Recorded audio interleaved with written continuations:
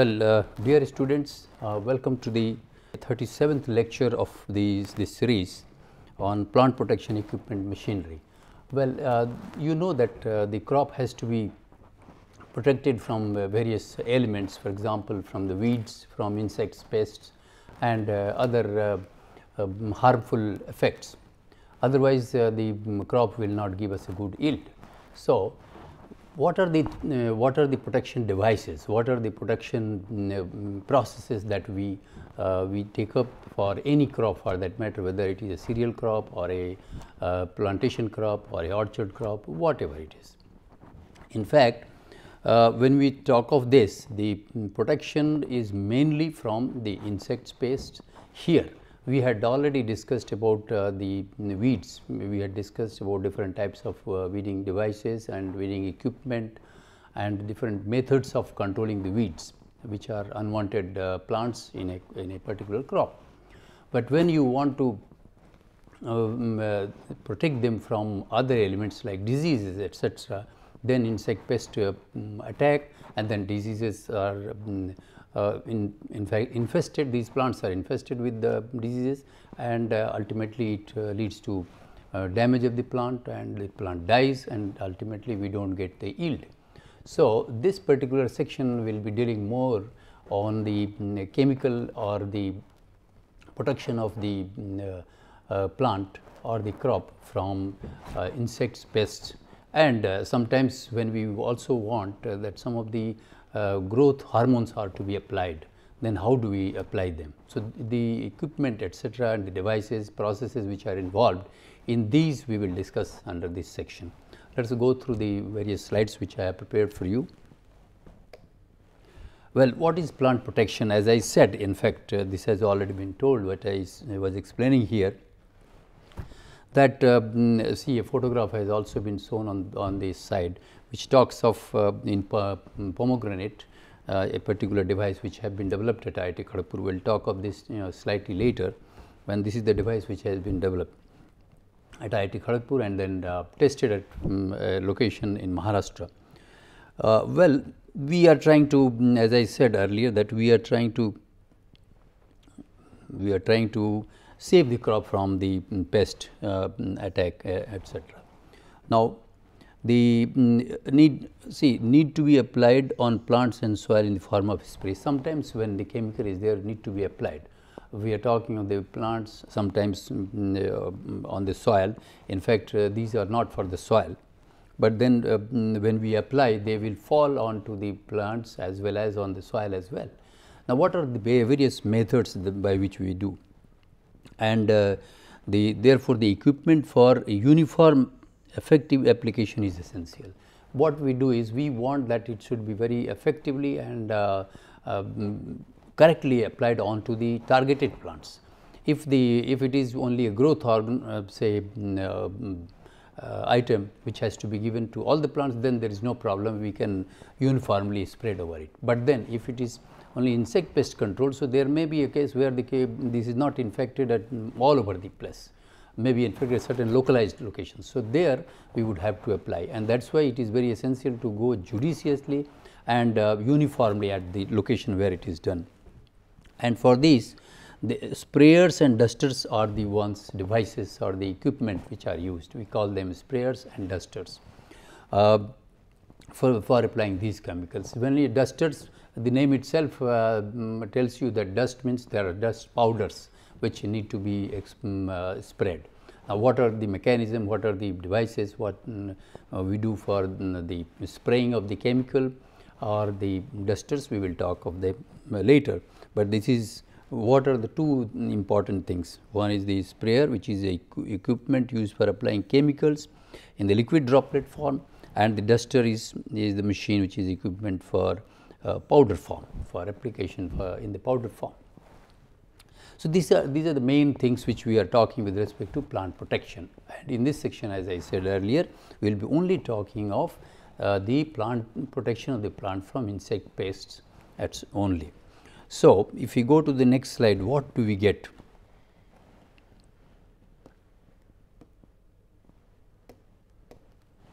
See, dusters.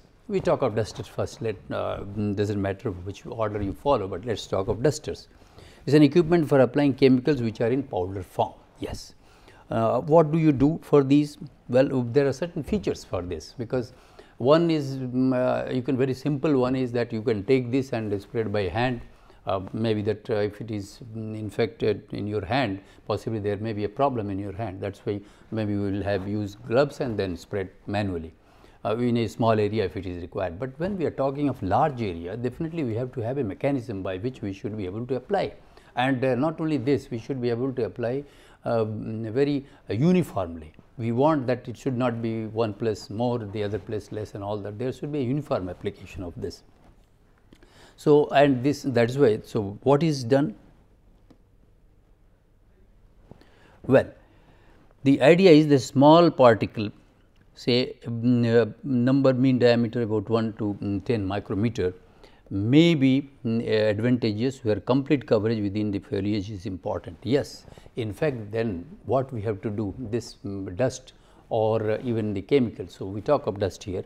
Now, the diameter of the particles which will be there, those powder particles varying from 1 to 10 micrometer. So, these are advantages. So, it has to reach to every location in the foliage, in the canopy of the plant which we are thinking of. And the application rate is usually, actually these are not meant for very high application rates, but the application rates which are generally followed is 22 to 55 kg per hectare. This is the amount generally we do. If it has to be given only in the powder form. If it has to be given something else, then maybe this powder has to be made into a liquid and with water, and then the solution has to be given. It depends on what we want and what is the nature of the crop, what is the type of infestation, and what is the type of the chemical powder which is available with us, because many aspects are to be looked into before we go into application of this. Now, generally this, see what will happen if this is applied, maybe that if wind is blowing, you should avoid that. But then if the wind is, you are not applying at a very high level, you are applying at the say 1.5 meter of the plant height. So, up to when you find that the wind speed is low, particularly say about up to 3 meter or so. So, 3 meter per second when the or moderate air temperature, at that time you can apply. Generally these chemical applications are generally done in the early hours and in the late afternoons, because to avoid many things. For example, even if it is say daytime and it is very hot, then those the insects go underneath the leaf and they sit there. So, if you wet the whole foliage also, they will not be getting affected. That is why it is done during the morning hours and then the afternoon hours, where the temperature is comfortable, they can be all over the plant, and so you can apply. So, that is why it says that say the air velocity or wind velocity should not be very high. There are two aspects of it. One is that it will not affect the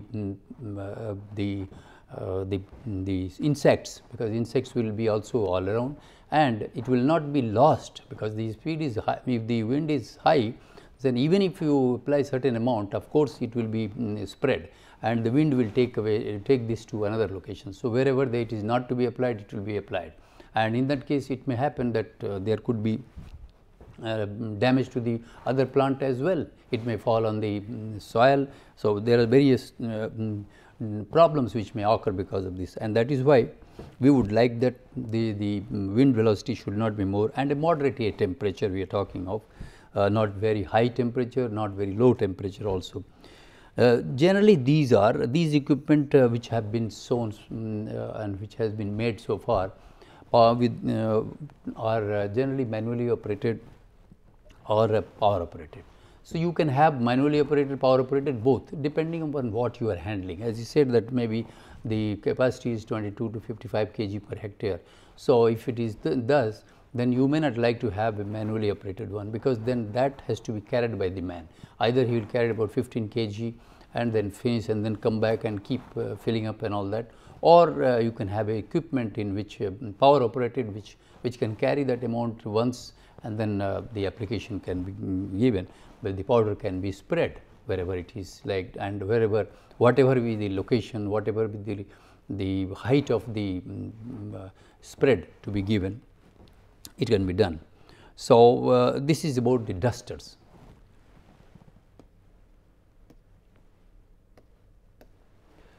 Now, these sprayers, well, this is slightly different from there, from those powders, because there we have a fear that with wind it will go away. It is not that when you have a chemical it will not go away if the wind is high.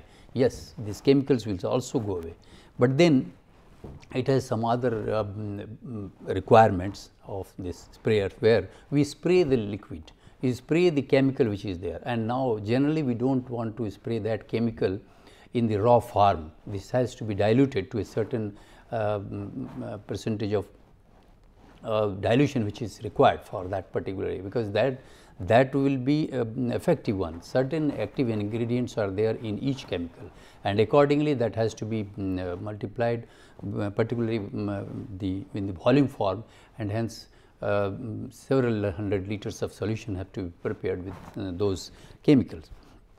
Now, what are the ways by which these sprayers, where these sprayers are used? I have just listed them here. You can have a look at this. Well, these are herbicides, well, so the herbicides in order to reduce competition from weeds, these sprayers are used. We have talked of this earlier already. Then protection of the crop from fungicides, and then the fungal diseases. Fungicides are used for fungal diseases.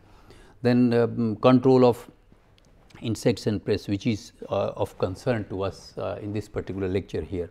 And then micronutrients, yes, this is another important thing, because sometimes, as I said earlier, that maybe that we would like to apply certain nutrients or growth enhancing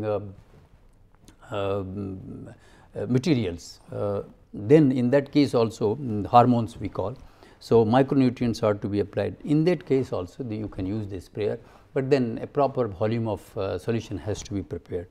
So, what are the functions of this sprayer then? Now, you see this liquid has to be applied, it must be applied uniformly well, and then it cannot be poured simply at say 2 liter per hour per minute or per hour or things like that, but it has to be spread in the form of small droplets. We have talked of the droplets. So, this is important, how what sort of things are done, what are the functions that the sprayer does. Sprayer, what does it do? It breaks the liquid into droplets forms. Yes, this is important, because it has to be broken into small particles. These droplets will then, when they get deposited, they will be effective in that. So, how to create that? This is one challenge when you design a sprayer, how to create that, so that effective size and distribute them uniformly over the surface or the place to be protected. Yes. So, this is the main function of the sprayer which you design. Now, it is a different thing that what mechanism you apply to design, and so such that the droplets are of a particular size. Another function is to regulate the amount of the amounts of the chemical in the insecticide, pesticide or fungicide that we want to apply onto that. You need to so that excessive application, to avoid excessive application. So, this is very important. So, when a duster is there, what we are trying to do? We are trying to spread the dust particles in a certain size form, and so uniformly to the targeted places. When we talk of sprayers, we are talking of these droplets to be created, and those droplets, and it must be created in an exact amount, so that we do not lose this. So, this is the job of a sprayer. Now, what are the other components of this? Let us have a look at it.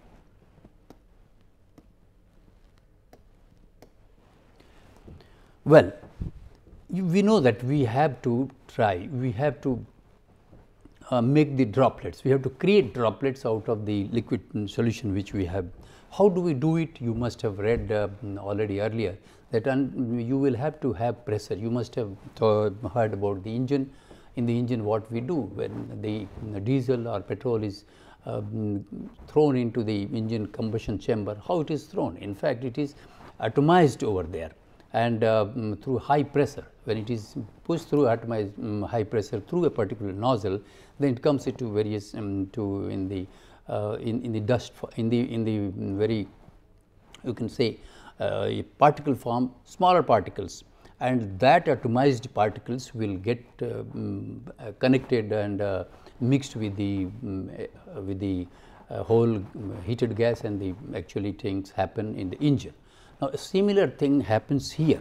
You need to have a pressure created. So, what are the different types of systems which are employed for sprayers? We will have a look at this. See, the hydraulic energy, what sort of energy? You can say that lever operated knapsack sprayers, you must have seen the sprayer which are carried at the back, and then the person operates with the lever. It could be a foot operated, it could be a rocker operated, and hand compression, tractor operated boom sprayers. These are the sprayers which are there, this hydraulic energy sprayers. Now, then gaseous energy. Now, this is very important. Actually, in some of these particles we would like to use the air blowers, so that like a mist it comes out in the. So, there also the particle size will be very small, and it will go and cover the whole plant. So, many times it has been found, particularly orchard ones, that the air carrier, particularly the mist blowers, are the ones which are very effective. This. The second is the spinning disc type, where centrifugal energy is used. Well, this is one. Even similar thing can be also used for the dusters as well. And some of them are made, manual dusters are there, where centrifugal energy is used and you can spray the dust. Now, we need to have a certain pressure on that. What are the different pressures which are followed in that for crops, depending upon whether it is a cereal crop or a orchard crop or a plantation crop or high trees, when you have to spray. So, there you can see the volume on the basis of the, you can say, the application rate, on the basis of power, and also on the basis of the pressure that we create. So, we will talk of pressure slightly later. Let us see about the application rate and the source of power. So, source of power could be, say, manually operated. Yes, manually operated one you can have, where it could be a lever, as I said, manually operated levers, rockers, foot operated, all this. Then animal operated, yes, you could have an animal operated system, which is of course in some locations you might see, but because the situation is changing over now, so these are not very much in vogue now, but this, yes, one can use the animal energy. It is a question of only using the source of power. So, the high volume ones are 400 liters per hectare. Then the low volume ones are less than 405 to 400 liters per hectare, and then ultra low volume you can have as low as say 1 to 5 liters per hectare or so. So, these are on the basis of the application rate, and on the basis of the source of power you can say that manually, animal energy, and then powers, whether you use a tractor power or a power tiller, or you can also think of the electrical power used. Yeah, many of the devices which are coming on the electrical power use, where electrostatic, because there we will discuss this later, but then here I can only say that these particles actually are charged.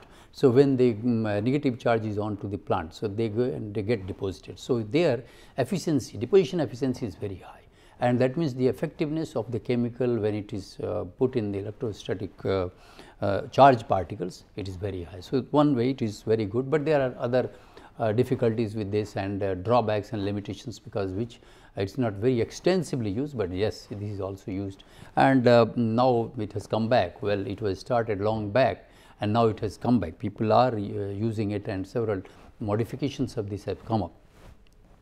Now, when large areas, particularly you might have seen in West, in US and other places where the farms are very large and you have to apply these chemicals, then aeroplanes are flown on third.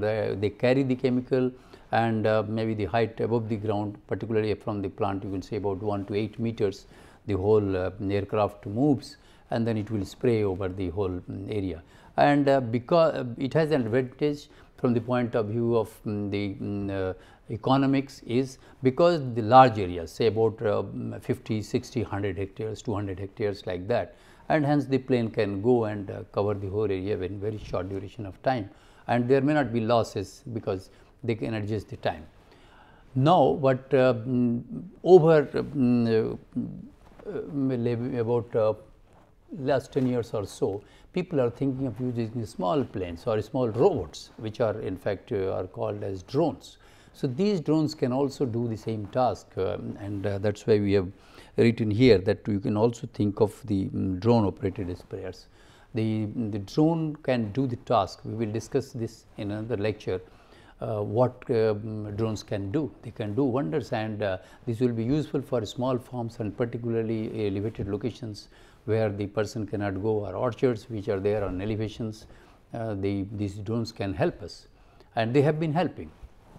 So, it is possible that you can think of these high technology to be used for use of these sprayers, drone operated sprayers or robot operated sprayers we can think of. So, on the basis of the classification of the sprayers, we can see that it could be a manually operated, animal operated or power operated. You can think of tractor or power tiller, or you can think of motor operated electrical motors, or electrical energy could be applied. Then on the basis of the volume, yes, larger volumes, medium volumes and ultra low volumes, small volumes, where some of the chemicals are needed to be applied in large volume only. Those active indirectly they are applied, no solution, I mean no mixing of water, those are some of them are applied sometimes. And then if you are talking of the energy, type of energy used, one is the hydraulic energy, where you are using the hand compression sprayers and maybe tractor operated system, or you can think of air carriers, so that you get in the form of mist. So, this is what we are talking with respect to the sprayers and dusters as a concept of understanding what these are.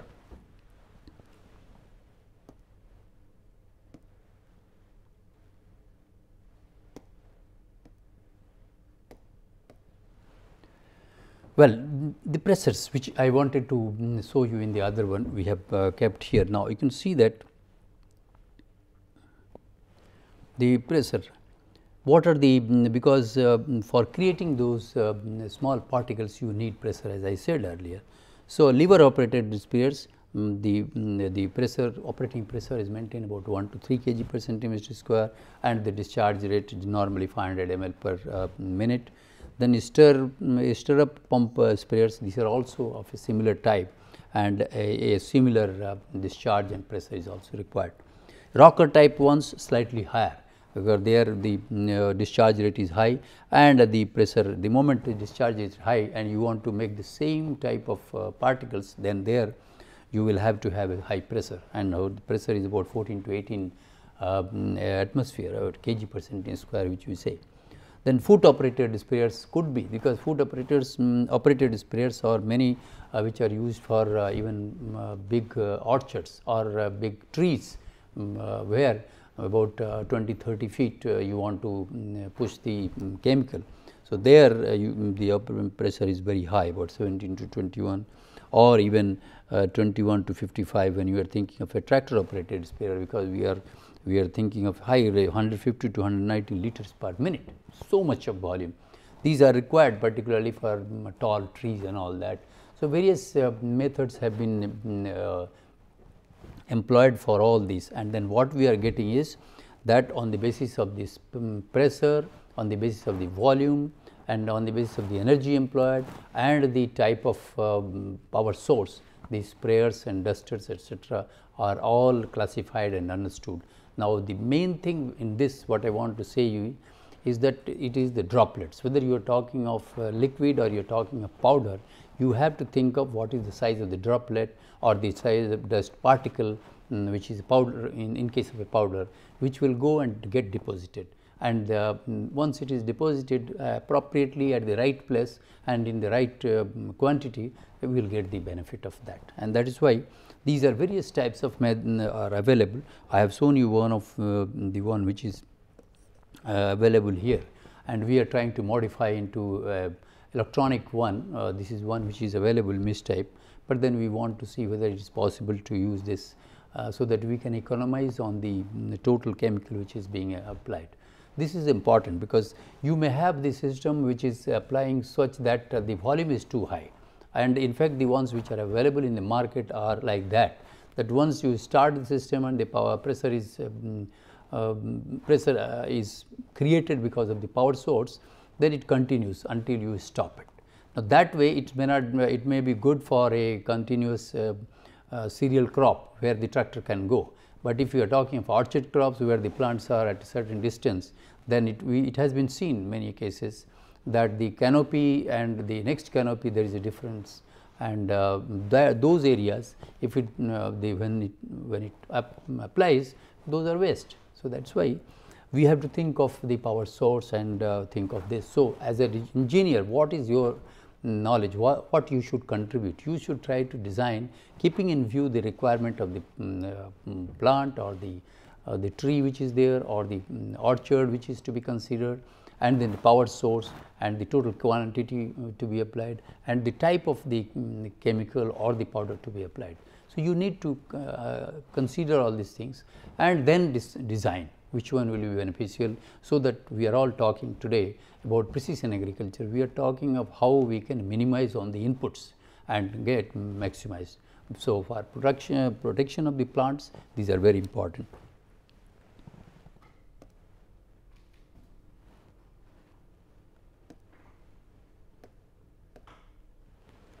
Well, I have shown you manually operated sprayer where all these details are given to you. You can see this, that all details are explained over here. You definitely it will have a tank, sure, where the chemical will be there. Then there will be a lever which has to be operated, and there will be a plunger. Now, we will talk of what are the different types of components. We will talk slightly later, but these are the ones which are there: the tank, the nozzle, the filter, the valves which will be there, the pressure regulator, the hose pipes, the handle, spray gun, and the spray lens which are there. These are all shown here. So, if you look into it, you will be able to understand here, not much to explain and discuss. So, that is why I have given you, we have taken from the literature. Remember that what we are discussing here is we are talking whatever is available in some of the books as well as the research publications and some of the work that we have done at IIT Kharagpur and done elsewhere, which are beneficial for different types of crops, cereal or plantation or whatever. So, those are the things which we are. So, I request you that you must also go into the literature available to have sufficient and you can say that add up to the knowledge which we are trying to give you here. Let us go to the other slides.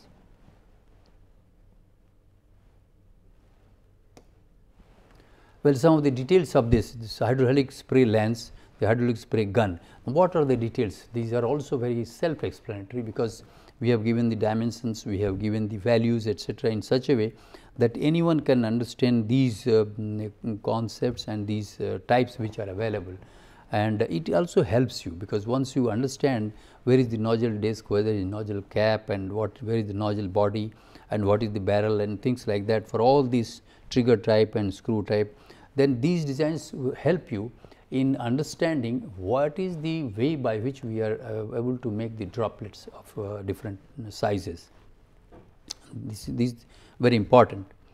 Now, the references, we have given the reference, because these are things which we have taken from proper references of the codes, and it is worth mention that those should be told to you where we have taken it from.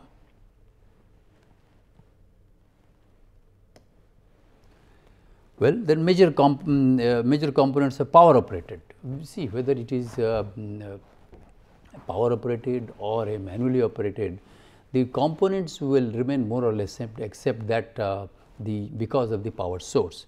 So, the chemical tank, definitely a tank has to be there where you will keep. Now, what will be the size of the tank? This will vary from the power source to power source. Then what is the type of pump, what should be the size of the pump, what should be the specification of the pump, then type of nozzle that we would like to say, the filters, valves, pressure regulator, spray boom, and the agitator. Now, some cases you will write to agitate the whole chemical if it is there, because sometimes the oil emulsions are there which are not directly, they cannot be put. So, I think these are the components which you require. So, just as a representative we have given you here, and then I wanted to, through this lecture, I wanted to introduce to you what is spraying and what is dusting and what are the various types of devices which are available, and where you can think about what is the design portion. Design portion is the pressure to be maintained, the volume to be taken, and the particle size. So, we will discuss about the different particle size, but then you need to create particles, you need to atomize, you need to create mist which will go and spread onto the plant or the canopy, and then it will be effective in controlling the insect pests whatever is there. So, that is why, so this we have discussed. I think we will discuss other things later. So, thank you for this.